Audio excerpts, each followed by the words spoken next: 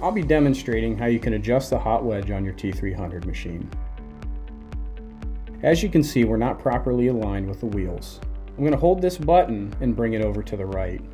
I went a little bit too far, so I need to press the back button a few times just to make some micro adjustments. This button will take the wedge in between the wheels. I'm going to look from the side to make sure I'm in the right position. Keep adjusting the controls until the position of the wedge is right for your welding product.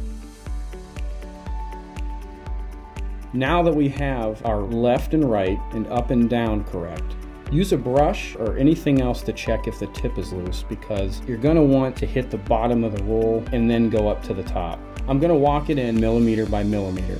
The wedge is still not touching the wheels, as you can see, and it's right in between the gap.